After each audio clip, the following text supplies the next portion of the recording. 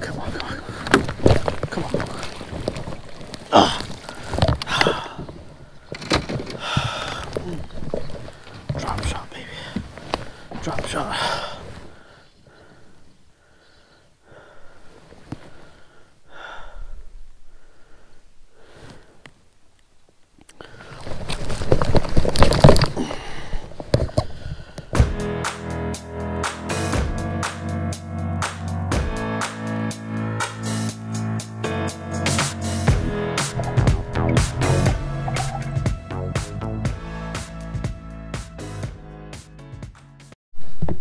What up, guys?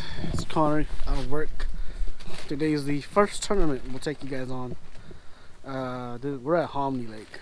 It's stop number 2. We didn't go to stop number 1. It's too far.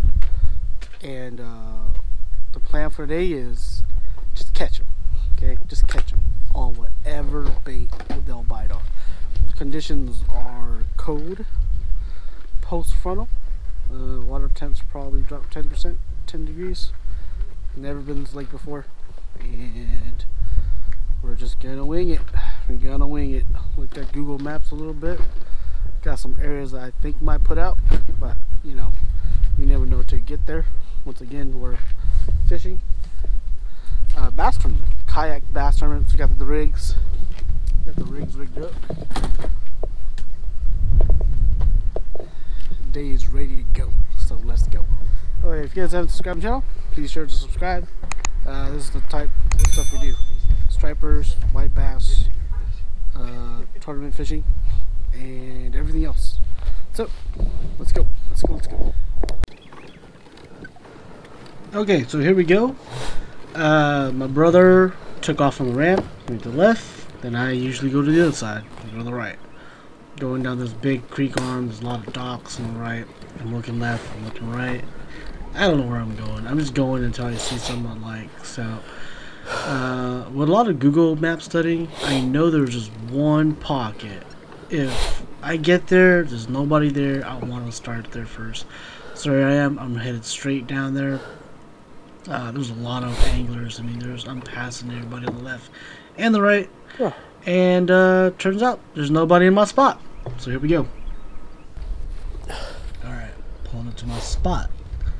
Okay, so pretty much my train of thought on this tournament was it was supposed to be a spawning tournament, but major cold front hit, and that usually means if they're not on beds, they're not on beds. So you have 1-2 punch here. We're gonna either go for the pre-spawn suspended bass, or we're gonna go for the ones that are on bed. So approaching this little area, I'm sitting about 9 foot of water, and I'm taking jerk bait. I'm hoping these are the bass that are pulled off of beds that are totally committed, and I'm trying to catch them on jerk bait before I get to the pocket.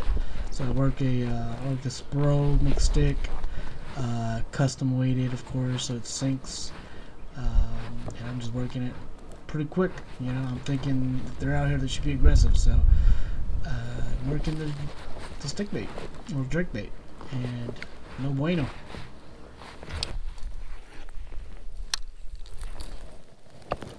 Alright, so in tournaments, you gotta quickly break things down. They're not deep, they're not suspended right now. I see grass, I see a hole in the grass. To me, that says you need to throw a Cinco in there. So, let's throw the Cinco in there. Well, actually, this is Bass Pro Sticko lure, but same thing, stick bait. Not your ordinary setup. It's super beefed up just for situations like this. This ain't 6 or 8 pound, buddy. This is 20 pound line, 30 pound braid. First cast, boom, bites. Spawn bass. Spawn bass, bro. Oh, bitch! Fucking bitch came off. Ouch. Shit. That hurt bad. That hurt real bad. That was a nice one, man. It must have been, I'm thinking 17, 18 inch right there, but I never got that fish to bite again for the rest of the day. I came back, checked the bed 4 times, wasn't there.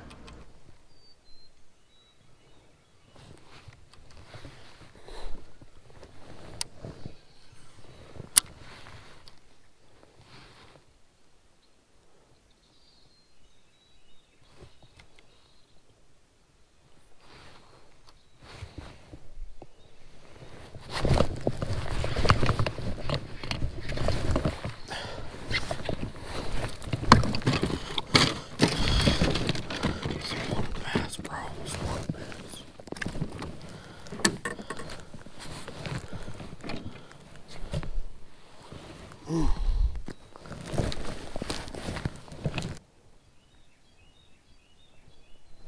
guys. All right, guys. Here we go. Here we go. Here we go.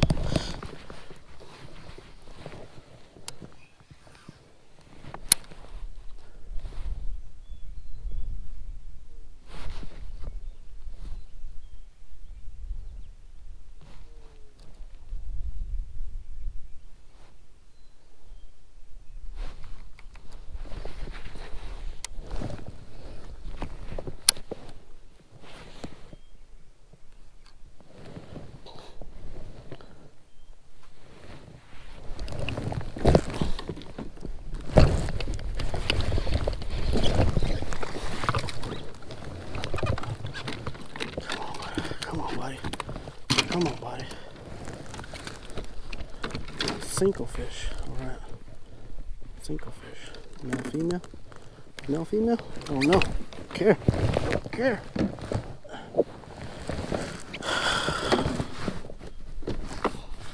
This one fun.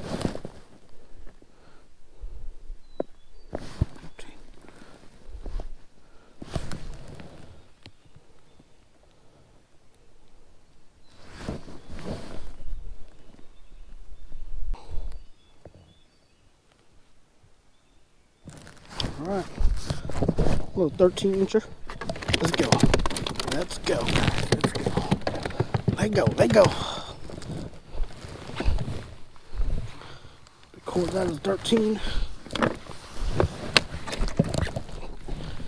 There we go.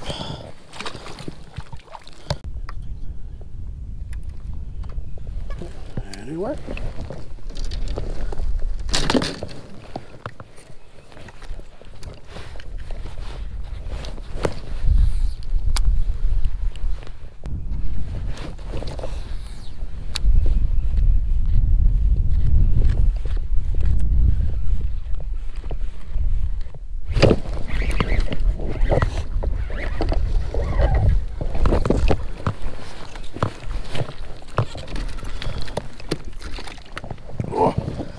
Number 3.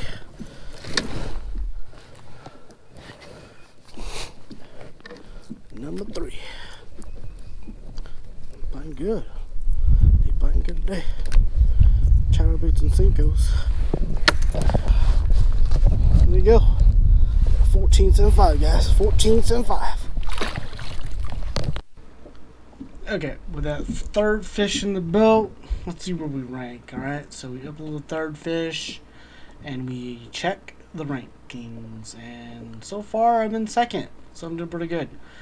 And I'm doing really good. The reason why I say that is today's a hard day. My predictions coming in was going to be, if you catch 5, you're probably going to be in the money. So that's what we're aiming for. We're aiming for 5. Like I said, it's only 8:30. Let's do this.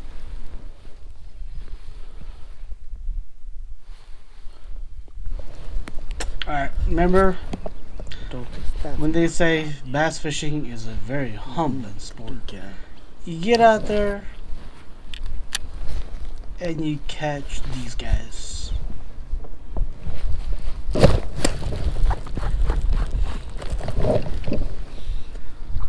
That's not good, man. That's not good. When you're struggling for the last 2 hours trying to catch some fish.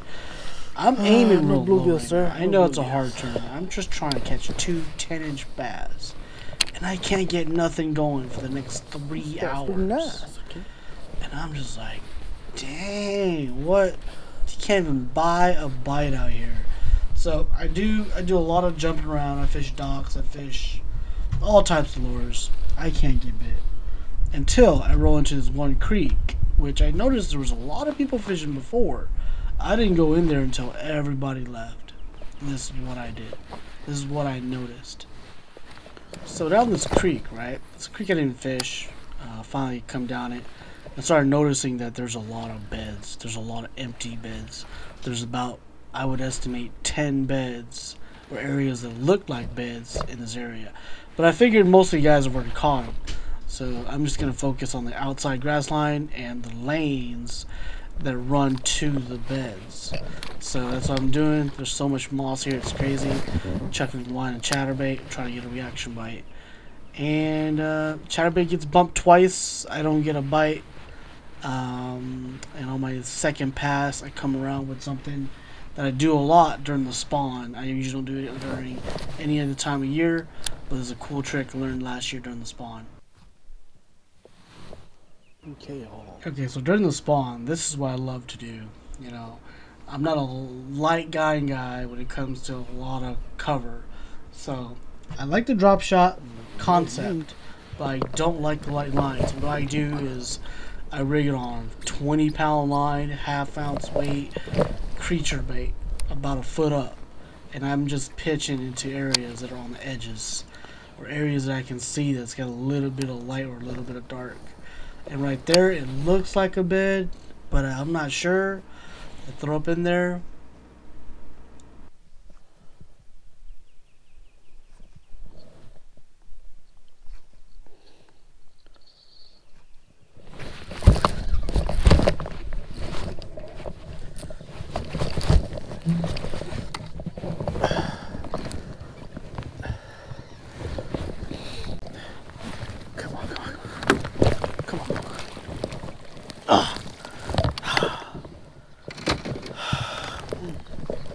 Drop shot, baby.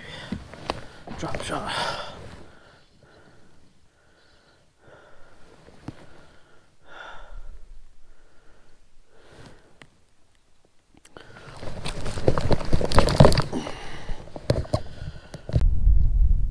Alright. Alright. That's a 15.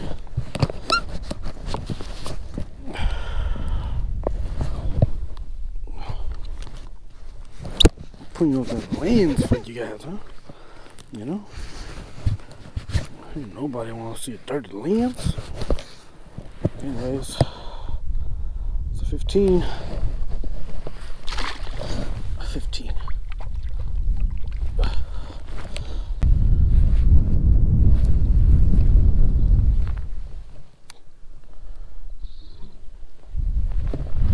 Oh my god. Just from memory, I counted at least 7 beds that I know were fish beds. There's probably another 10 spots that were iffy if they were beds or not, but there's a lot of activity in this creek. See, that's the thing. If I practiced, I'd start in here. I'd probably just spend my whole day in here. But since you didn't practice, you know, you had to go waste an hour and a half up the river and then come back and find this creek. Well, actually not find, but just finally venture into the creek in the last hour. So that's not cool, man. I mean, that's part of fishing, you know, trying to make the adjustments and everything, but without practice, you just can't help it. I mean, you do the best you can and try to fish as flawless as you can. We were pretty good today, with the exception of that one fish in the beginning that pretty much cost us a third or second place finish. Yep.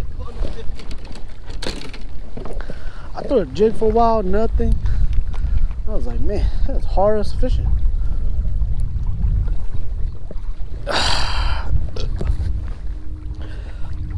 That's a hard fishing life. Water temp's 56, air temp is like 45. Woo. Man, it's crazy because I was fishing, right? All the way to the back, on the way back up. I was like, damn, did the air temperature just drop? It felt like it just dropped. And then I was talking to Gary, and then Gary was like, yeah, I haven't caught anything ever since, like, because he said he caught everything by like 7:30. Yeah. Yeah. Uh-huh.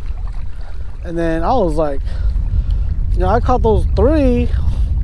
I was just thinking like, dude, I'm just gonna kill them on chatterbait because I caught one on chatterbait, like in the middle of nowhere too. So I was like, if I'm just like, you know, picking where I need to go, I think I'd do a lot better. But nope, it's not the case. I didn't catch anything else on chatterbait. I think I. Alright, that is about run out. I got 10th place and 18th place. 2 fish. 2 fish, 4 fish out of 66. Lost one early. If I didn't lose it, I think I would have been in the money easily. Oh, guys, that was probably the coldest. Not the coldest. In the top 5 though, tournaments I've ever fished. I mean, we got out there, the wind was blowing, and then somehow the temperature dropped another 10 degrees. And for a while there, I thought I must be going crazy because we launched at 6 o'clock and it wasn't even that cold compared to when it was about 11 o'clock. So anyhow, it was horrible performance. But performance was okay. Hybrid caught a couple. I caught 4. Didn't get a limit, so ended up in 10th place. I think about half the field skunked out. If you caught a limit, you were in the top 5. That's how hard the day was. I caught everything on. Let's see. I got 4 fish, 2 on Cincos, 1 on a jackhammer chatterbait, and the last one was on a Missile Baits Baby D bomb. Power shotting. Okay, so power shotting the outside grass line. This lake had a lot of moss in it, and that was something that I've never encountered before, so that was the only adjustment I could do. I tried just flipping a straight Texas rig, and that you'd be picking moss every time. So decided to go to the power shot, where the lure basically stays above the moss, but the sinker's in the moss. So it actually worked out pretty good. Hybrid ended up catching a 20-inch and a 10-inch, I believe. I walked away with a 16 3/4, a 15, a 13.75, or 14.75, and a 13. So it wasn't always on a bad day. I mean, I can't complain too much. It was a lake, no practice, just going in blind and no idea what I was doing really. I looked at some Google Map stuff and just went. So that's what happened today.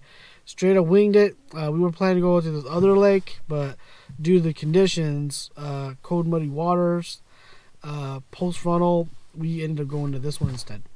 And I don't know. I felt like I was that close being in the money. So had I caught another 12 or 13 incher, I think I would have been in money.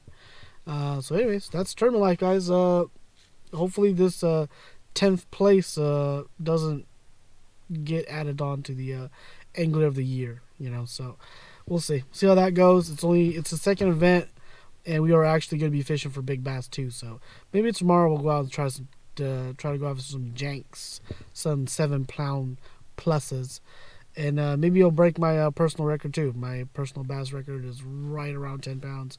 Not officially. I think it's a 10.0, but not officially. So let's try to break that, and we're also gonna do other fishing too. So I hear the dams are hot right now, so we're definitely gonna do that. So if you're not subscribed yet, please subscribe, because this is the channel once again that does everything.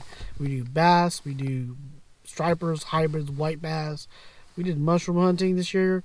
We're gonna do some frog gigging stuff later. We're gonna cook all types of exotic food if this coronavirus thing just goes away.